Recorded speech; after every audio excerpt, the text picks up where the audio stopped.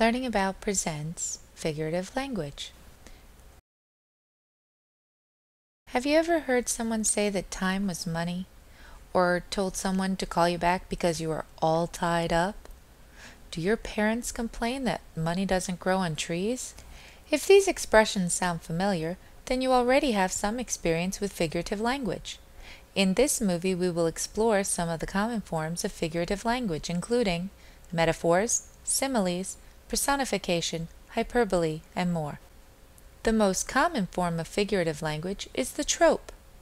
All figures of speech which change the typical meaning of a word or words for rhetoric effect can be considered a trope.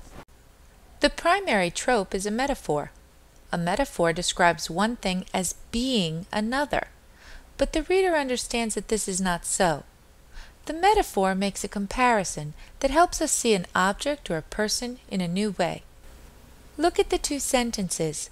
Which one is a metaphor? The moon is covered with clouds, so that is a literal description and therefore not a metaphor.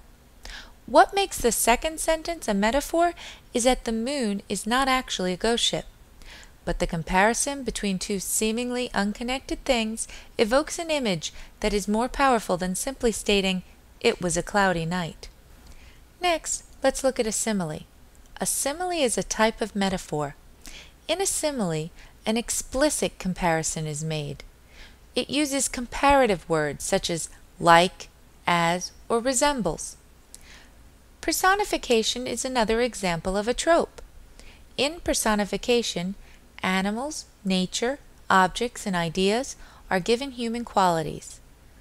Dawn can reach out fingers, and death extends invitations. And if you've ever been hungry enough to eat a horse, you will understand the concept of hyperbole. Hyperbole is an extravagant exaggeration for effect. Sometimes hyperbole is intended to be dramatic. More often, the intent is meant to be humorous or outrageous. Unlike metaphors, similes, and personification, hyperbole is not making a comparison. Metonymy is a trope in which one noun is substituted for another noun, with which it is closely associated.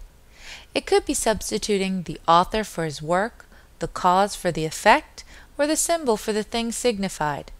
In this famous quote, the pen substitutes for communication through words, and the sword stands for violence with weapons. Did Antony want the ears of his countrymen? Of course not. He was interested in getting their attention. This line from Julius Caesar is an example of synecdoche. This is a figure of speech in which the part is used for the whole, or vice versa. This short video could never cover all the different figures of speech. There are many more examples for you to explore.